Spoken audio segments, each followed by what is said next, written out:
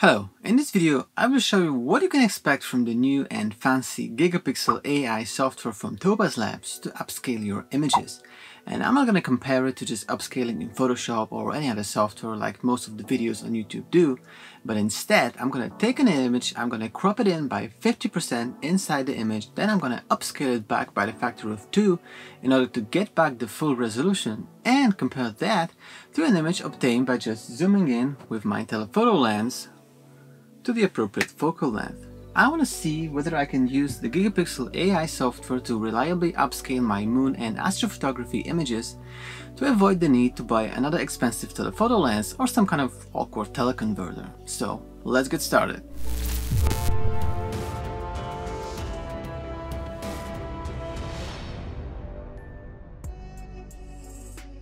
Alright, so like I said in the intro, if you wish you had just a little bit more reach with your photographs, especially if you're doing moon photography like me, like check out those images for instance.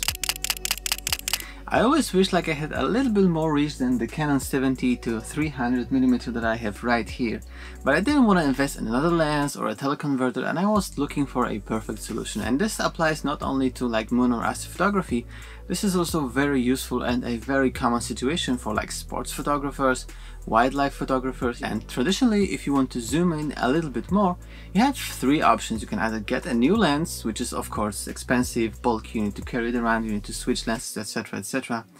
Then you can get a teleconverter, which basically is a piece of glass that goes between the lens and your camera and means that your lens is now zooming in twice as much or by the factor of 1.4. But those teleconverters are also kind of awkward, they're also expensive, and actually Canon's teleconverters don't fit my 7200, which is a bummer. But the teleconverters tend to soften up the image and basically they steal up a lot of light. For instance, the 2x teleconverter steals 2 stops of light, so the 5.6 on the 70-300 that I have right here at the 300mm focal length now becomes f11 at the widest aperture, which is pretty slow, right?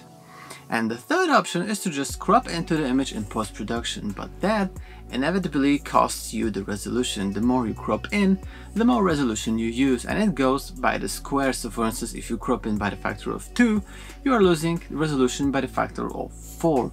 So it degrades really fast, and if only you could crop in without losing that resolution, wouldn't that be ideal? Well, that's where software like Gigapixel AI comes into play to upscale your images after you cropped into them. So let's test how it actually performs. So what I did is I have taken 2 pictures right here in a controlled environment. I have taken a picture of the X-Rite color checker and also the box of my newly purchased Star Adventure, which I am super excited to start using. It has some text on the box and I wanted to see how this text will be rendered after cropping in and upscaling. And I have shot 2 pictures. One of the pictures was shot at 100mm and then another was shot at 200mm, which basically gives me like 2 times as much reach into my subject.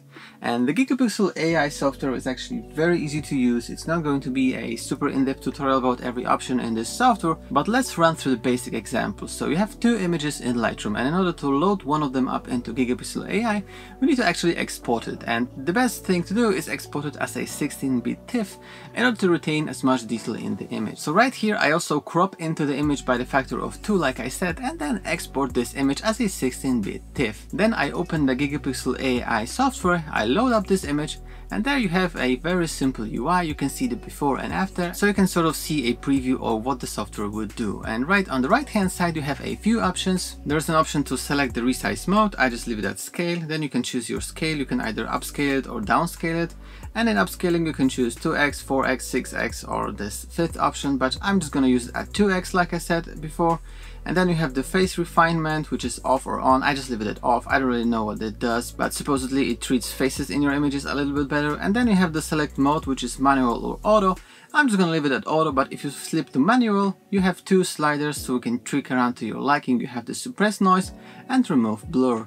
And then you just hit save, And right here you have a couple of options of how you want to actually save this image. I just leave it at TIFF, 16-bit, file name default, save directory source, and preserve color profile, and then just hit save. And it will take a while depending on the resolution of your file, but after the file is saved, let's go back to Lightroom and let's compare the details. And what I actually want to do, I'm going to show you side by side two images. One of the images is cropped and upscaled, and the other image is just taken with 200mm focal length. And try to guess which is which. In 3 seconds after showing up these images, I'm going to show you labels which is which. Try to guess and comment down below if you guessed correctly. Ready? Here we go.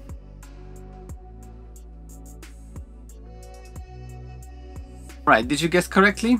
Well, it's really hard to say because for me, honestly, there is no difference. But now I will show you those two images side by side at 100% zoom in the center of the frame, and now try to guess. And again, in 3 seconds, I'm going to show you labels which is which. Try to guess for yourself. Ready? Go.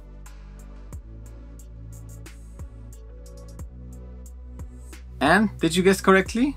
Well, I was surprised too, because it turns out that the cropped and upscaled image is actually a little bit sharper than the image taken with 200mm. And I didn't do anything to those images in Lightroom apart from enabling chromatic aberrations removal.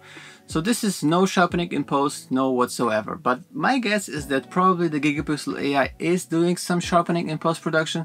So I actually tried to sharpen the image taken with 200mm in order to match the amount of sharpness. And to my surprise, actually the image that was cropped and upscaled is still a little bit sharper. So the conclusion for now is that this software is legit. I mean, if you only crop by the factor of 2 and then upscale by the factor of 2, the results are really awesome, especially with the text, when it's very easy to tell when you have loss in resolution if you have text with a very high contrast, like I have here on my box of my Star Adventure. So what I also did is I have taken a walk yesterday in the woods, and I tried to take some images with my phone actually. And I have the iPhone 10, which has 2 cameras, and one of them is a tele lens and the other one is a wide lens.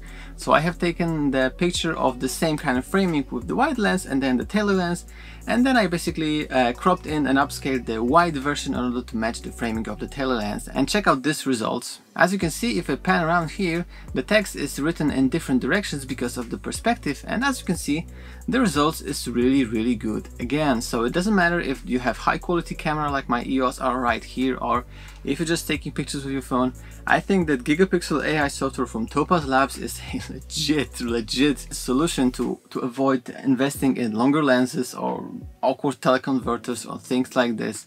I think this is pretty good software, honestly, and I'm not affiliated with Topaz Labs in any way. I just really honestly think that this software is worth your while. It's definitely not free. It costs like under $100 bucks, I think under 80 bucks or something like this, but they offer a 30-day trial. So I would encourage you to actually go to the description of this video where you find a link and go try it out for yourself. I think it's a very good and very advanced software. I'm gonna try it for my moonshots and for my deep sky astrophotography, which I'm about to start again with this bad boy. Super excited for that. So definitely consider subscribing to the channel because there will be more videos about the adventure, about deep sky photography. Also, I have a bunch of tutorials about astrophotography on my channel already, which you can check out. I also do all sorts of Adobe products tutorials regarding filmmaking and photography, so like Photoshop, Lightroom, Premiere Pro, After Effects, etc. So check out my channel for more videos like this, and give this video a thumbs up if you found it helpful. Hopefully leave a comment down below if you have any questions. I upload new videos pretty much every single week, so like I said, consider subscribing. But that's it for now. Have a good day, see you next time, and bye bye.